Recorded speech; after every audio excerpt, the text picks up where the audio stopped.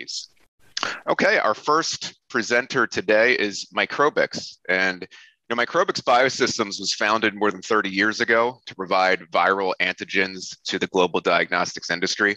In 2017, after many years of kind of low growth, and the board appointed Cameron Groom, the CEO of the company, and Groom leveraged Microbix expertise in its highly regulated industry to develop two new higher margin product lines. In just a few years, Microbix has transformed from a low growth, money losing company to a fast growing, highly profitable, and more diversified corporation. We're honored to have Cameron Groom, CEO of Microbix, with us today. As a reminder, once again, if you have questions during his presentation, click the Q&A button at the bottom of the screen. We'll get to them after his presentation. Cameron, thanks for being here. The floor is yours.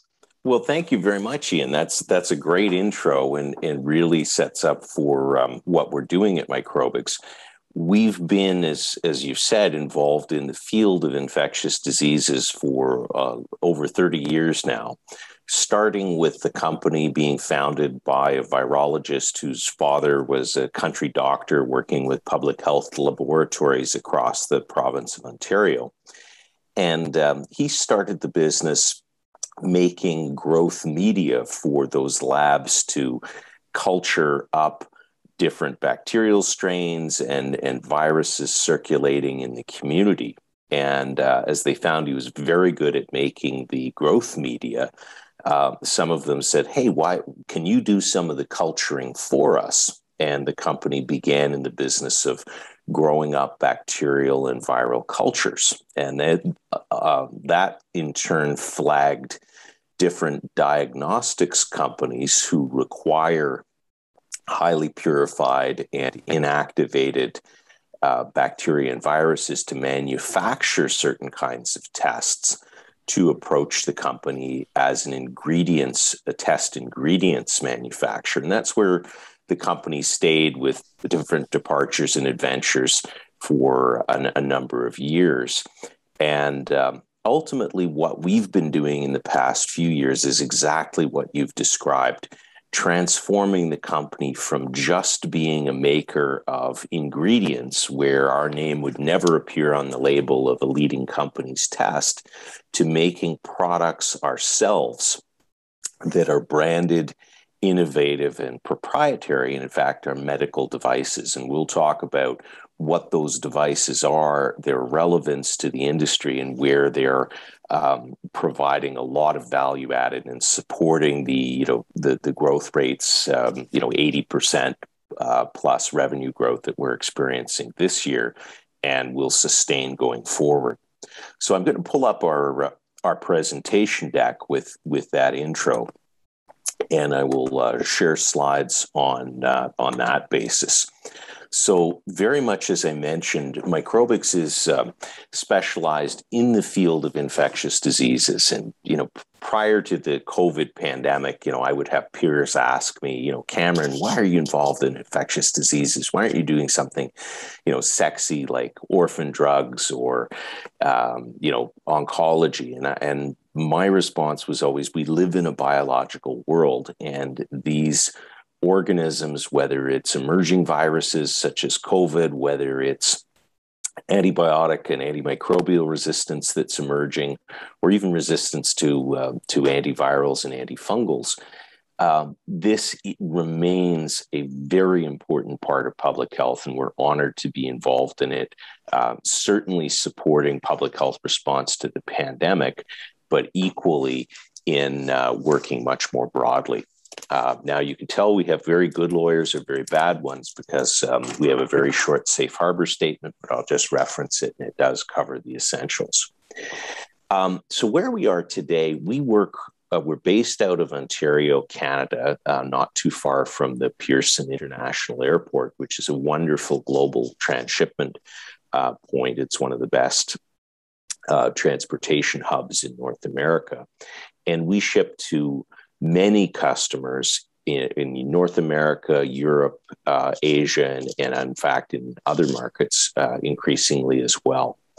And the three product categories that are all revenue generating that I'll focus on today are our quality assessment products. And these are more commonly referred to as controls, but that's a particular regulated subset of the category. And what these do is help to ensure the accuracy of tests. And certainly with COVID, we've heard a lot more about the very negative consequences that happen if you have false negative results. In other words, if you miss actual COVID cases, or false positive results if you call somebody as having a disease they don't have, banning them from the workforce, community lockdowns, and so forth. And we're all about preventing those errors and helping the diagnostic OEM manufacturers and the clinical labs and the lab accreditation agencies, which all define in helping that. And this is a big and important growth area for us that we're selling directly and via a network of distributors that we've built. We're also leveraging our expertise. And I mentioned that the company began in manufacturing growth media, and we've continued to make tens of thousands of liters of very complex media for cell culturing to support our virology business every year, bacterial culture media as well. So we had very good expertise to start making the viral transport medium. This is the vials of stuff that you see the nasopharyngeal swab snapped off and put into. And that's to stabilize the sample so it can be tested not in minutes or hours, but in hours or days at the clinical labs. And this quality media with a secure supply has been in shortage everywhere. And we approached our province and said, we believe you're going to have issues. Would you like us to help? They said, hell yes, even provided us a grant of $1.45 million to move forward with that program. And we received a first material order of $4.25 million in April that we're now concluding the shipment of that first order. And we'll be seeing, we believe, subsequent orders. And then, of course, there's our supplying antigens for test manufacture. Prior to COVID, again, very few people knew what an antigen was, relatively speaking. But these are the proteins that your body can recognize via antibodies. And there's certain tests where you're looking for what is the titer of antibodies or the level of antibodies in someone's blood to define whether they've been exposed, whether they have immunity. And those are very essential tests. And we support more than 100 companies globally with infectious disease test manufacture by providing our antigens. So with the combination of these three areas, we are very much demonstrating and continue to be primed for strong sales growth. We're seeing a very much increased pace of product development where these are branded, proprietary, and innovative products. We're seeing and demonstrating expansion of gross margins. We've increased them by 20% over the last couple of years, where we've moved, as Ian referenced, from a loss from material losses to material profits. And we're driving share price appreciation, although we're still dramatically undervalued compared to peers. So these are the things that I'll speak to in the remaining time and go through slides. Management team, you can look at bios. I won't dwell on them. Mine consists of an embarrassingly long number of years working in life sciences, in starting as a sell-side equity research analyst, where I did that successfully for a decade, followed by 6 years as a managing director at a major Canadian bank-owned investment dealer, and then moving into life sciences operations, starting in a vice presidential role, and then moving into CEO roles. We've got a great team working with me. I won't dwell on all their bios, but to say that there are levels beneath this initial slide that are just as talented, wonderful executives. We have a remarkable bench strength for a company of our size, which is about 100 employees currently. We also have a great board of directors that takes governance very seriously. Our independent chairman is Martin Marino, who comes out of Merck Generics Group and Apotex. Peter Bletcher, prolific entrepreneur and medical doctor specialized in the pain control and emergency medicine. Mark Cochran, recently retired as executive director of Johns Hopkins, which is certainly well known to all of us. Von Embro Pantaloni, audit committee chair, who has great experience in life sciences with Bayer, Novapharm, and is my predecessor as CEO. Anthony Giovinazzo, some of you may know from his very successful exit of $840 million on a neurological company that successfully developed and FDA registered a Parkinson's therapy. And Joe Renner, who is co-founder and chairman of Zydus Pharmaceuticals, which is a very successful generics company, about number 4, I believe, in terms of prescriptions filled in the United States. So again, serious people running a serious company. In terms of our cap table, we have a market cap that's been bouncing between 70 and 80 million Canadian. Enterprise value is approximately the same. And we do have, due to the long history of the company, we do have a substantial number of warrants outstanding from prior financings, a number of which will be expiring in October. So now may not be a bad entry point for the shares. Good. I should just mention reasonable liquidity too. We're working. We are listed on Toronto on the TSX big board, symbol MBX, and we've upgraded our listing to the OTCQX level. And we're working with, as well as Ian and Mike, we're working with Torrey Hills Capital to build our visibility in the United States out of California, and we work with Adelaide Capital on investor relations in Canada for some time now. The 3 categories I've mentioned are all exciting, but we'll spend, I think, the most time on our controls business, as that is the one that has the most logarithmic potential. And this is providing these test controls. So we'll go into what those are, and then we'll spend a little bit of time on VTM and antigens as well to round it off. So what is a control exactly? Well, when you're running tests, let's say for COVID, but it can just as equally be for flu or chlamydia for that matter. When you're running tests in a medical setting, if a lab is doing 100 or 1,000 tests in a day, the question becomes, how do you have certainty that nothing went wrong through the day?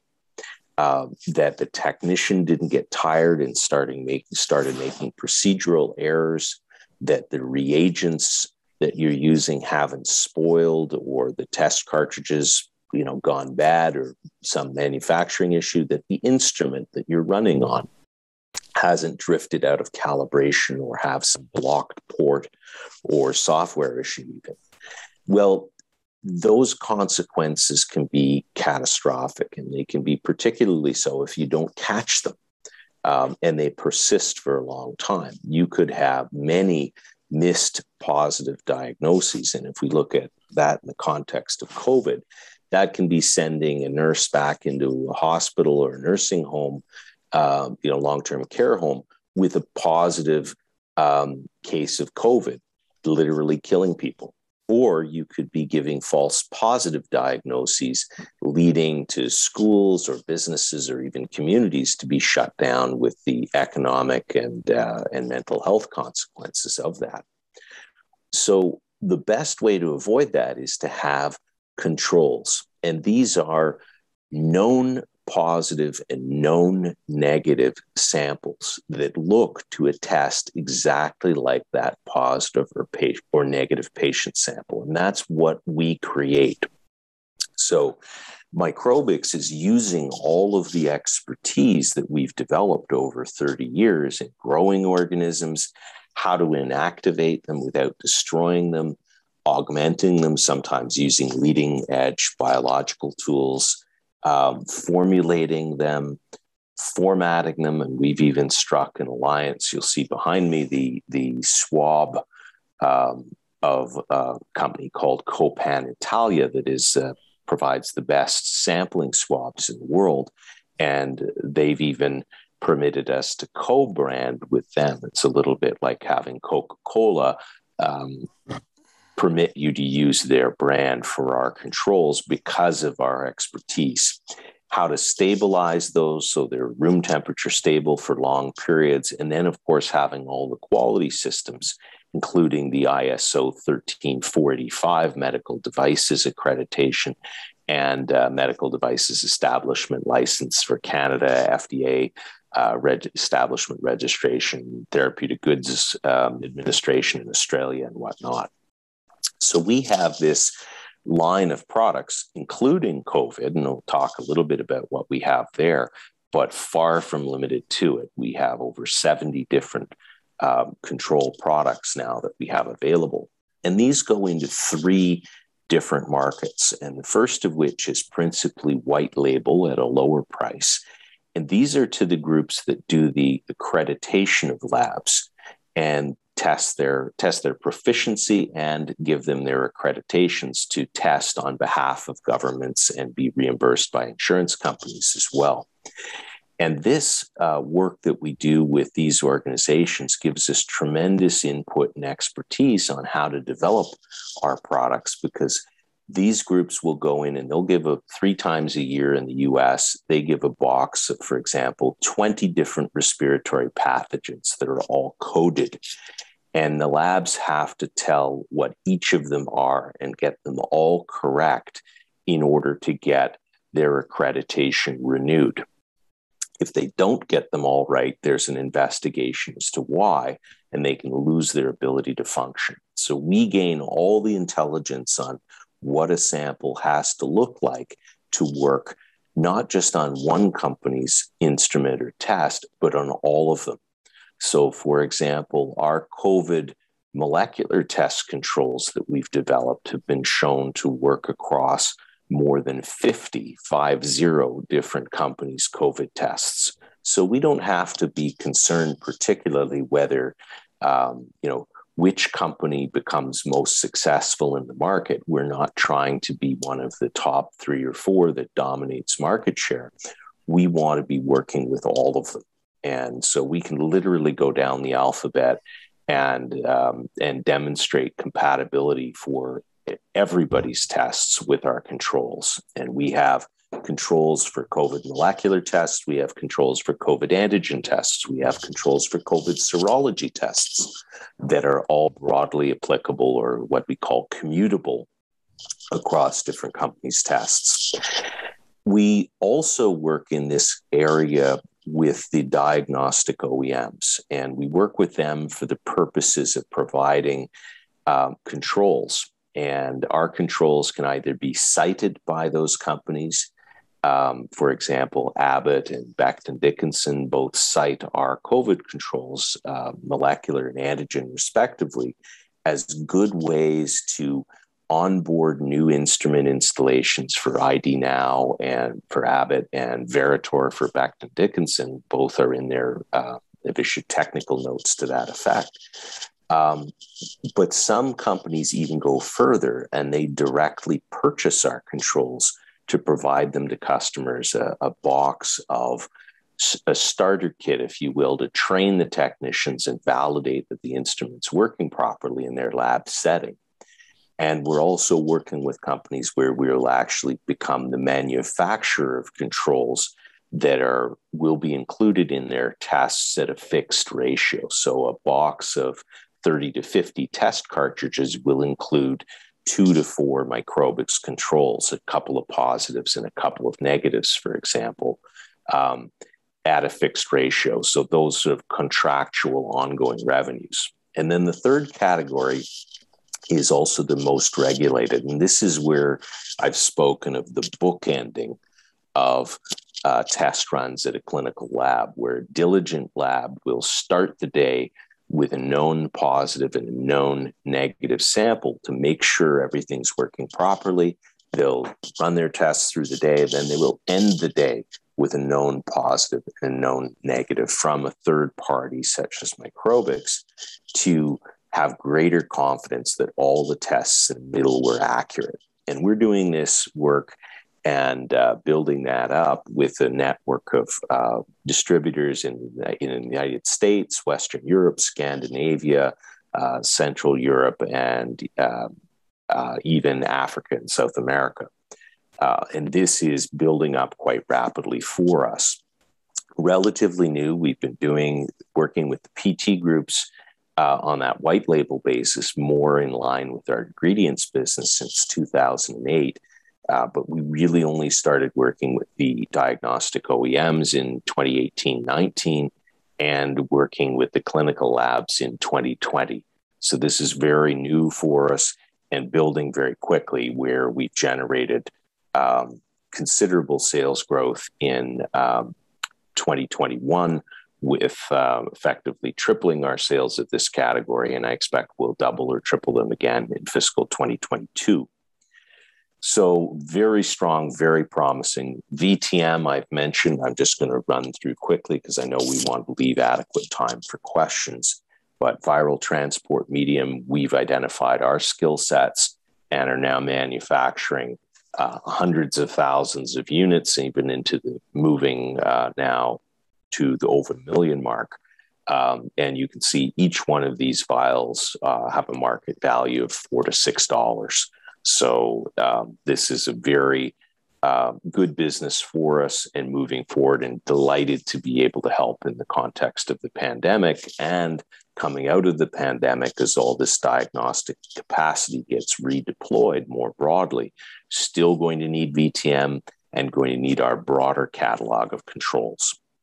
So that's very much what we're doing there. Antigens, this is where we started and still remains a very important component of our business. This is the ingredients business where we're providing the antigens to make serology or immunoassay tests, where you're looking to see if a patient has had past exposure to a pathogen or to assess their level of immunity to a pathogen. And for those purposes, these sorts of immunoassays can't be replaced with PCR-based tests because you're not looking for viral genetic material, you're looking for antibodies from the patient, and will remain a very important component of our business, even though as a proportion of our revenues, it's come down dramatically. It was 90% of our revenues even a couple of years ago, and it's now down to under 50%, principally because of the growth of the other components of our business. So we have a very sophisticated operation. We have 3 buildings now totaling 35,000 square feet that are adjacent to one another. We're approaching 100 employees, and really positioning our systems for automation has been a big issue for us. We're automating now our VTM production. We're automating our controls, our caps production, and we've taken steps in our antigen business to dramatically improve margins on that side. And that has been driving very strong sales growth. You can see from a revenue perspective, the bar for fiscal 2021, our 9-month revenues have exceeded our prior year 12-month revenues. And similarly, the dollars of gross margin that we're making available, the EBITDA and the net earnings, are very strong. Our Q3 of 2021 fiscal, we recorded sales of 5.5 million, net earnings of 1.5 million. So we're actually trading at a forward PE that looks to be under 10 times if we achieve some of the numbers we're targeting. And interestingly, this was run by an analyst quite recently. We seem to be trading at a dramatic discount from peer companies on a enterprise value to EBITDA and enterprise value to revenue basis. This will be available on our website and for your review. So in terms of highlights, we have strong annual sales growth. I'm expecting will certainly exceed 18 million in revenues for our fiscal year ended September 30th. And that compares to 10.5 million in revenues the prior year. We've improved gross margin considerably. When I came in, gross margins were in the high 30s. Our Q3 recorded a gross margin of 63%. We are generating cash, and we closed Q3 with $8 million in the bank and an undrawn line of credit that is up to another $2 million. So we're well capitalized to do what we need to do. We demonstrated record sales in Q1, record sales in Q2, and record sales in Q3. So we're on a pretty nice track. We are building out to expand. We're looking to, right now we're doing, in terms of swab-based controls, we're at somewhere around 24 to 30 times the rate of sales of that new product category as we did in 2020. And we're setting up for a further tenfold volume expansion of sales of those product categories. So a lot going on, and all directed to driving value. And we also have, if you want to take a deeper dive, we have the rights to an FDA-approved biologic drug, but nowhere to make it. It's a big project and too big for us to take on our P&L. It's about $20 million to bring that back, but we'll undertake that via partnering. And if we do partner it successfully, that will be a $200 million plus a year product. And we're looking to retain a third to a half of the project economics from that. So it's really an option value that you're not paying for with regards to Microbix's inherent value. So with that, I'll go off screen share, and we can address questions that may have been posed. Thanks, Cameron. I'd like to remind the participants that if you have a question, click on the Q&A button at the bottom and enter your question. The first question regards COVID. And it's three parts. What proportion of your current growth is driven by COVID? How has COVID impacted you in general? And how do you see things evolving beyond COVID? Great questions. A significant chunk of our sales now are related to COVID. We're selling a good number of controls for COVID, although not just limited to COVID. In the respiratory space, for example, we sell controls for flu A, flu B, and RSV testing, as well as a number of other respiratory pathogens. But a lot of the industry capacity, effectively all of the industry capacity, was grabbed to do COVID testing.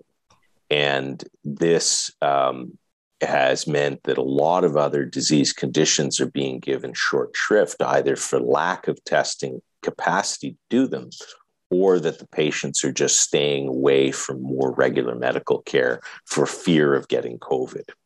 And that's had some impacts as well in our antigens business. Our sales of antigens have actually come down from about 12 million a year to closer to 9 million a year because of the breadth of our product offering. Everything but respiratory has come off. And you'll see that on some of the numbers of lab testing companies have been impacted. Now, coming out of the pandemic is going to be fascinating because we have seen a massive expansion of the overall capacity of the diagnostics industry.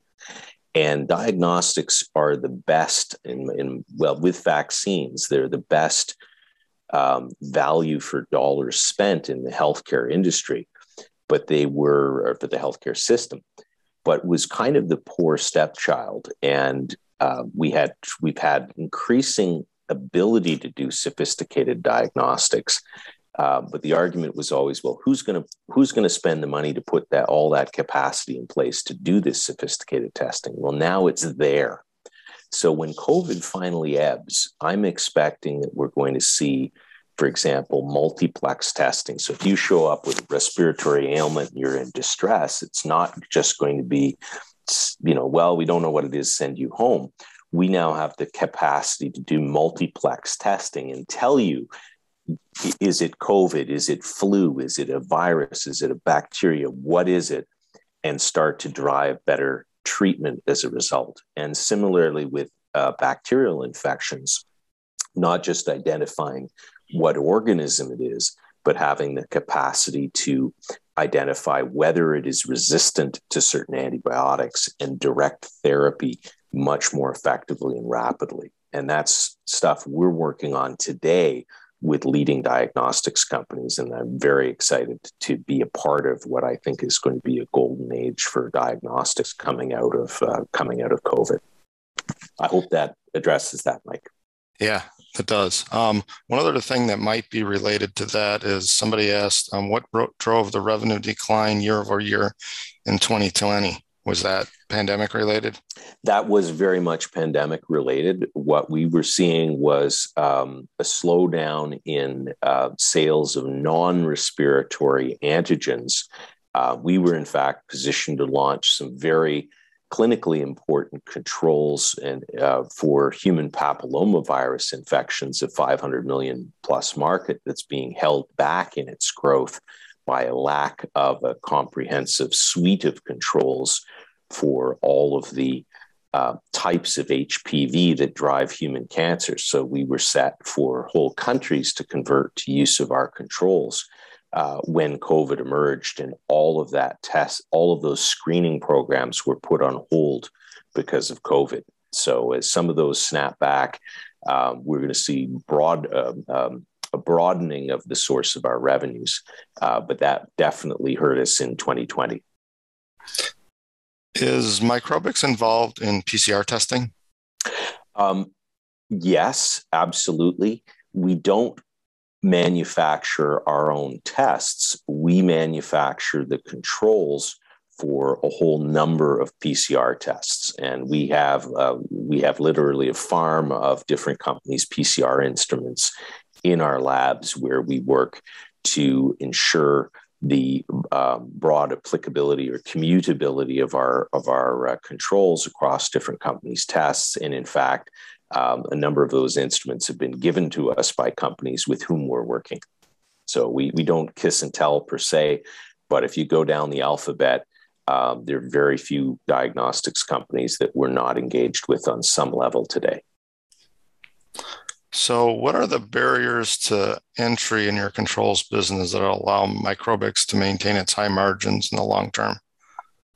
Great question. You've got to have access to the organisms, or you've got to have very good experience. You've got to have access to organisms and the ability to manipulate them to be able to do this work.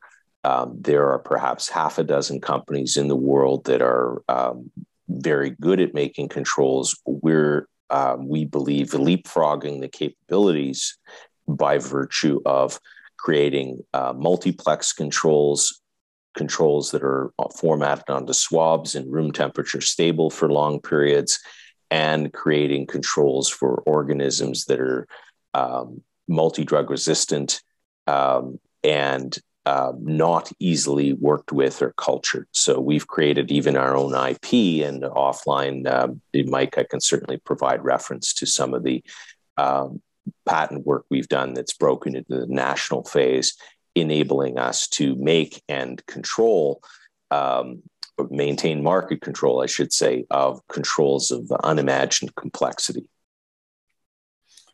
What do you feel is your sustainable competitive advantage?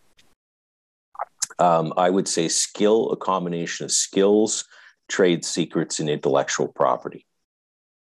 And frankly, relationships.